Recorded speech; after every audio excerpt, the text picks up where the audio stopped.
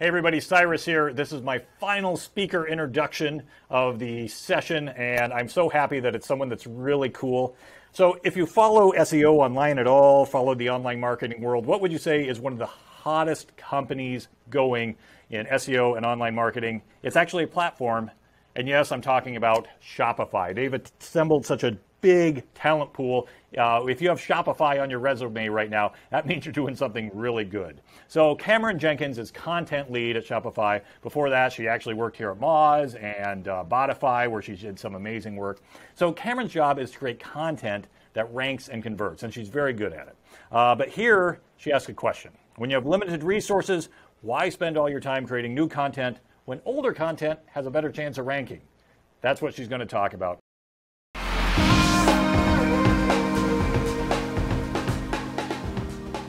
Hey everyone, I wanted to kick things off today with a little bit of a scenario. And if you're a content marketer, I have a feeling this might sound a little familiar to you. Let's say, for example, you have pretty ambitious traffic KPIs to hit. And those traffic KPIs have prompted you to decide on a publishing cadence of somewhere around 2 posts per week, which for your small team, or maybe even it's just you, it's keeping you pretty busy.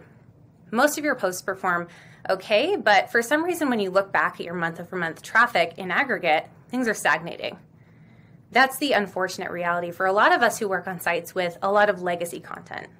Blogs and other content properties that have been around for a few years definitely have their work cut out for them. And that's because of something called content decay. Content decay is the natural deterioration of content performance over time. It looks like this, and it has a variety of causes. For one, Google is constantly tweaking its algorithm so that the SERPs better match the intent of people's queries. Your competitors are constantly vying for your spots, information is always falling out of date, and your website's changing all the time. Content decay, in my opinion, poses one of the biggest risks to brands that rely on content to generate inbound leads and revenue. I wanted to hop back to this screenshot for a second just to illustrate how big of a problem this can be. This is a post on one of the blogs that I manage. And at its peak, it was bringing us about 4,000 sessions every week. And at its lowest point, which you can see here, less than 600 sessions per week. Now, we know when it comes to traffic, it's kind of all relative. There are some posts and topics where 600 sessions per week would be nothing to scoff at. But for this post, we knew it could and should be doing a lot more for us. So if you see things like this in your analytics data, just know that all hope is not lost. There is something we can do about it. And that something is content refreshes. Content refreshes involve updating your existing content to reclaim its lost traffic. But even though content refreshes are the antidote to this huge business problem, the content marketers I surveyed, most of them said that only 0 to 25% of their calendars were dedicated to refreshes. So let's fix that.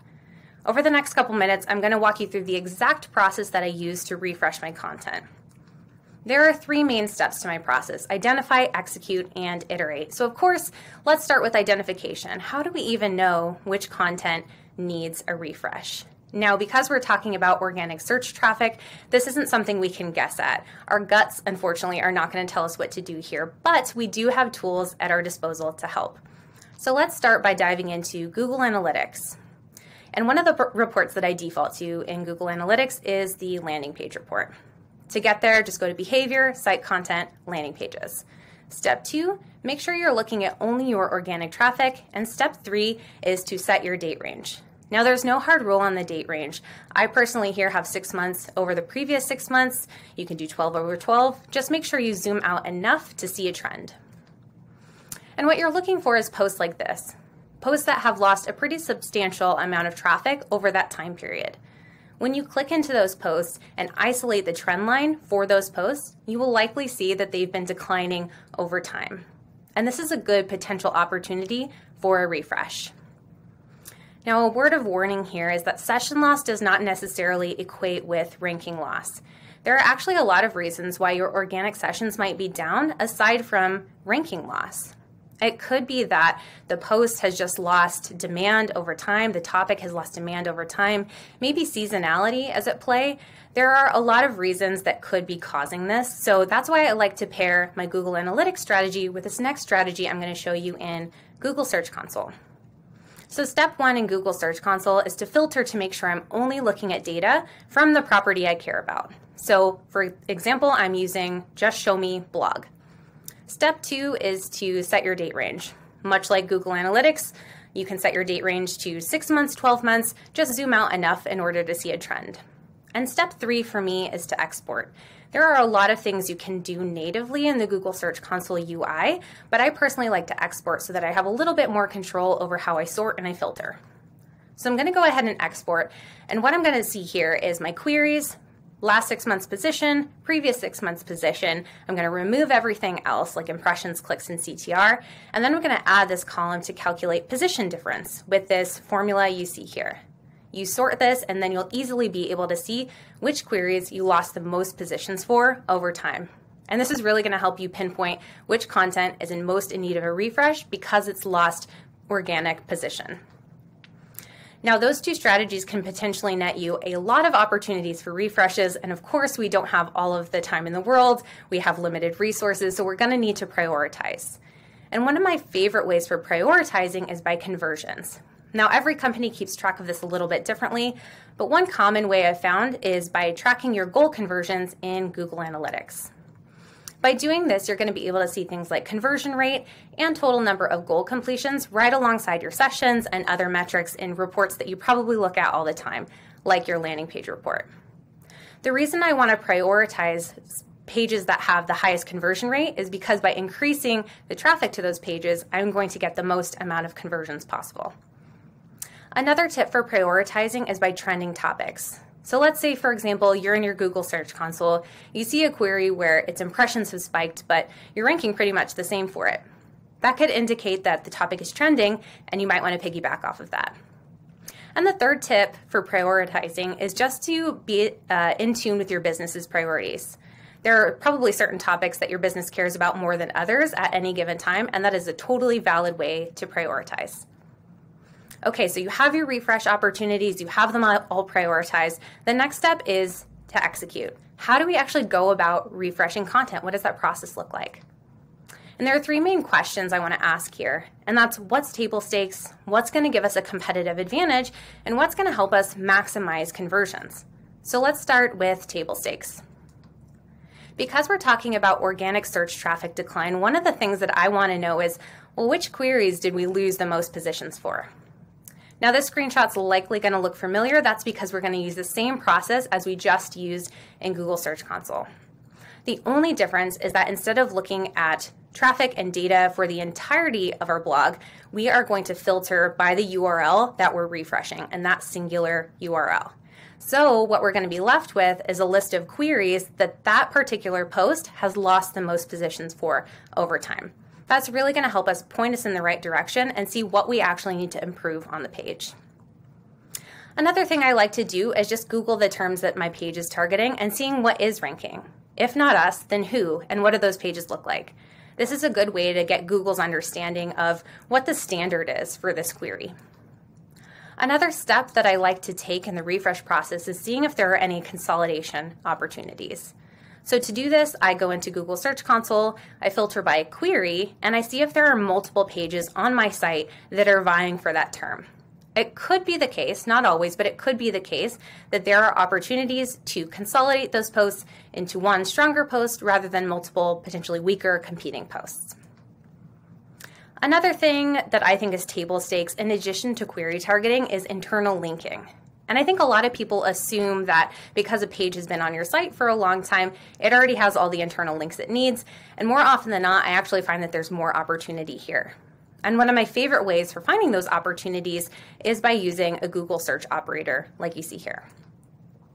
What you'll probably get back is a list of URLs, at least a couple, where there's opportunity to go in and add more links to the page that you're refreshing. And this is so important because internal links are a big contributing factor to ranking. So we want to make sure we have this base covered. And it's likely also the case that your post already has some internal links to it, in which case I like to use refreshes as an opportunity to audit those links. You can do that with a crawler like Screaming Frog, and Seer has a really great guide to helping you through that, making sure that your links aren't broken, that they're not going through redirects, and that they have descriptive anchor text. There's some things that I like to check into. The next question we want to ask is what's going to give us a competitive advantage? One of my favorite ways to give my refreshes a competitive advantage is by including original research. Now, you definitely don't have to use a fancy, expensive firm like Forrester to do this. A lot of times I find that companies are sitting on a lot of data themselves.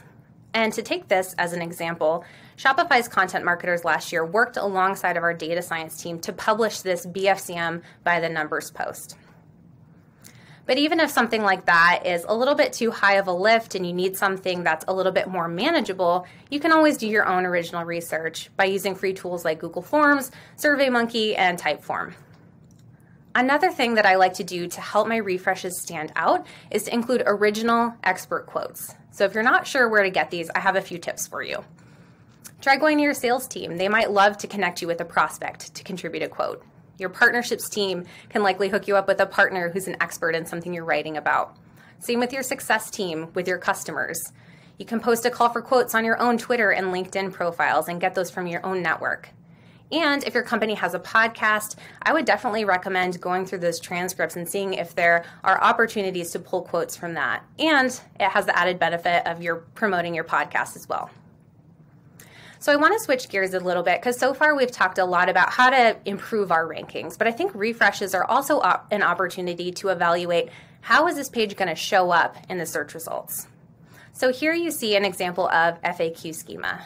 This is something we implemented on our page, and we were lucky enough to get this kind of question and answer accordion style feature in our search result. That was able to get us a lot more clicks than we were getting with just a standard result. And the same idea goes here. This is how-to schema, but it's exactly the same kind of idea that we're going for. It's taking up more real estate on the search results. It's a little bit more eye-catching. We're getting more clicks because of it. Another thing that my team started doing is adding these jump to links.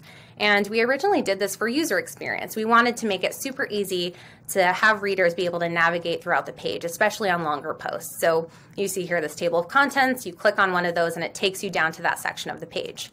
But we also noticed that this was having the added benefit of showing up these little site links in our search results listing, which is pretty cool. If you're interested in learning more about this and structured data in general, I would definitely recommend checking out Google's Search Gallery to get the code. And if you want to test the code, going to Google's Rich Results test. The next question I want to ask here is what's going to help us maximize conversions? We want to make sure we're not only ranking better and getting more traffic, but that we're funneling that traffic to the right places. So one of my main tips here is just adding call to actions. So tip number one, I always like to make sure that there is a call to action. Tip two is to make sure that that call to action has clear and compelling messaging. Spend a little extra time on this. I would also try multiple placements. So instead of just having a CTA at the end, I'll try one a little bit higher up on the page too. I personally also like to be mindful of funnel stage. So for example, when I'm reading a top of funnel blog post, I personally find it a little bit jarring and a little too salesy to see a buy now or schedule a demo CTA when I'm just reading for information or inspiration. So I like to take my top of funnel articles and do CTAs that are like top of funnel kind of gated pieces or link those to mid funnel assets, and then take my mid funnel assets and use those to link to bottom funnel offers. It's just a little bit more of a natural way to lead people down your funnel. And then the last tip is to make the offer relevant. This is probably common sense, but I think it's worth mentioning. You can see here on the right that the Future of Retail 2021, download this report, that's our CTA. And the topic of the blog is omni-channel trends to look for in 2021. It should come as no surprise that this CTA gets clicked on quite a bit, and it's because of how relevant that offer is to the topic of the page. Okay, so we're at the final step of this process, and that's iteration. And that's really here to underscore the fact that the refresh process is never really done. Typically what we find is that we'll publish a refresh and we see really quick gains, which is awesome. This is a real example of a refresh that we published recently, and we saw a 207% gain in month-over-month traffic, which is fantastic. And then we get excited, we want to check our total site traffic month over month, and then we're met with something like this, where we're left wondering, why on earth are we still stagnating? Why are we doing a little bit worse even? This is the point I always need to remind myself that SEO is a lot like owning a car. Even when your car is paid off, you're still going to need to spend time and money on regular maintenance. Your old decaying traffic is constantly working as a traffic detractor, and your new and refresh content is typically acting to add traffic to your totals. And those two things are constantly working against each other, which is why it is so important to prioritize refreshes. So if you come away with nothing else, come away and remember these 3 main steps to the process. And that's number 1, make a habit of identifying posts where your position and traffic have been declining over time. Tip 2 is to make sure you get the table stakes right when you're executing these, but then go above and beyond and build a moat by including things like expert quotes and FAQ schema. And number 3, keep iterating. Remember that content requires constant maintenance if you want it to keep bringing in that free traffic to your site. Thank you.